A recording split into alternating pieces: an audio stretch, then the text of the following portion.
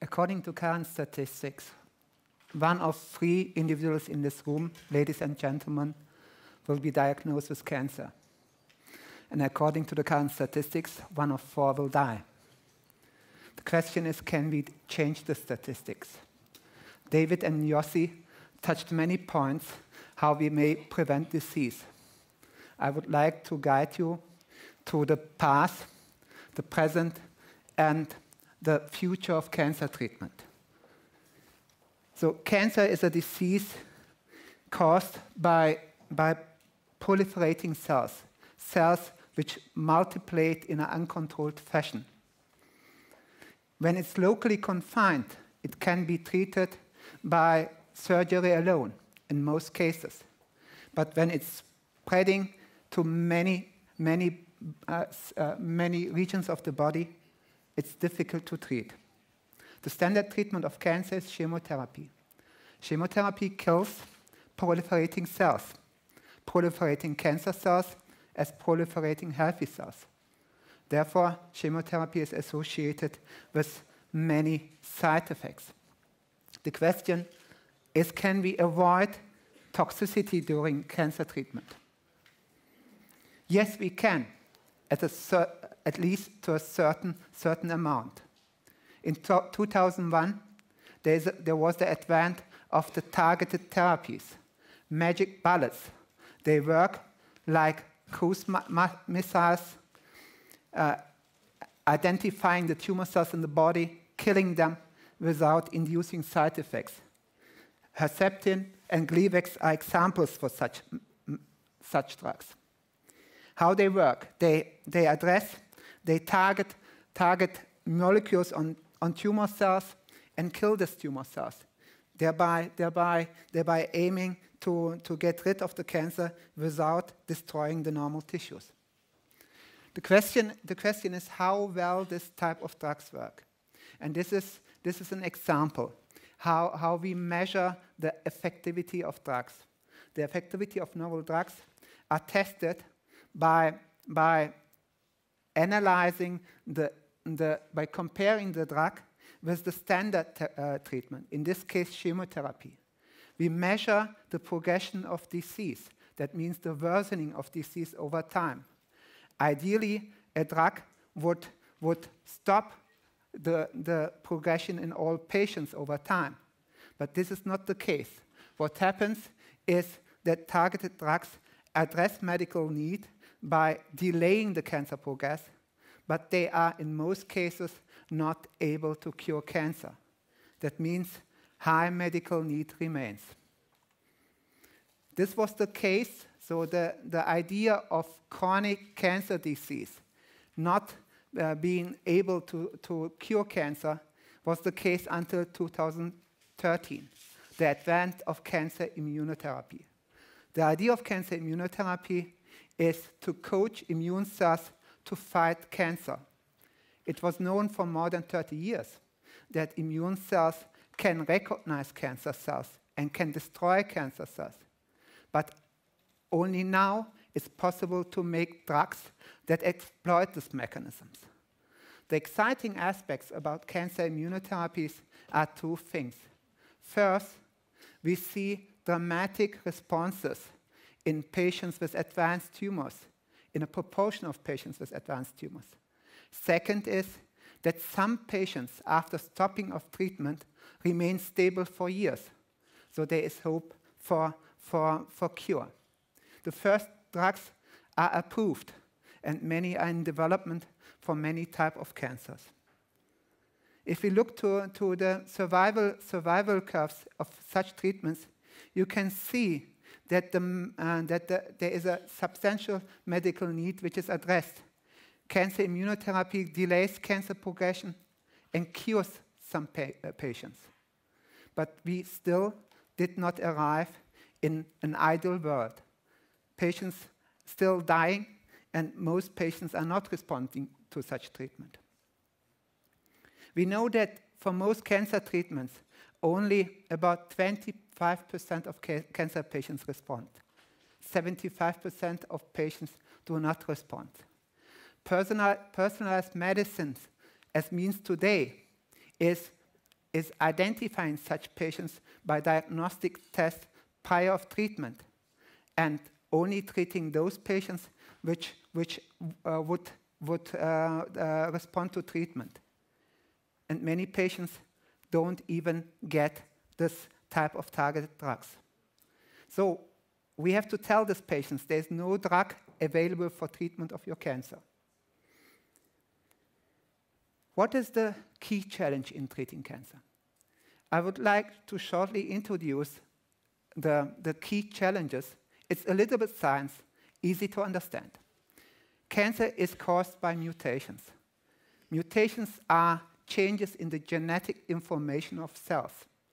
They change, this change of genetic information changes the behavior of cells, resulting in uncontrolled proliferation.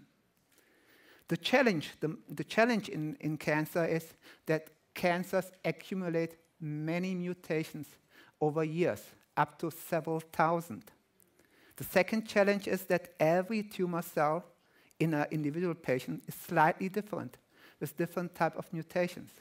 That means if a cancer drug is able to attack one type of cell, another cell type may go out.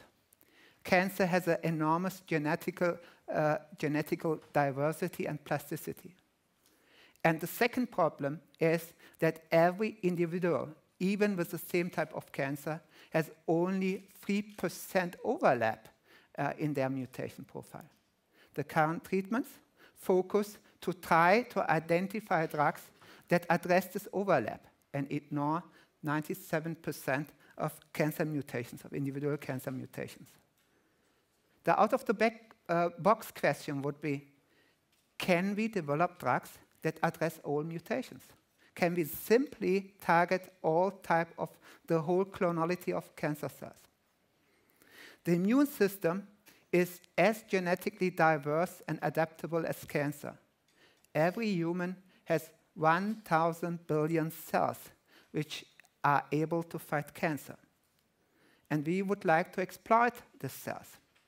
What is the idea? So we take the tumor of individual cancer patients.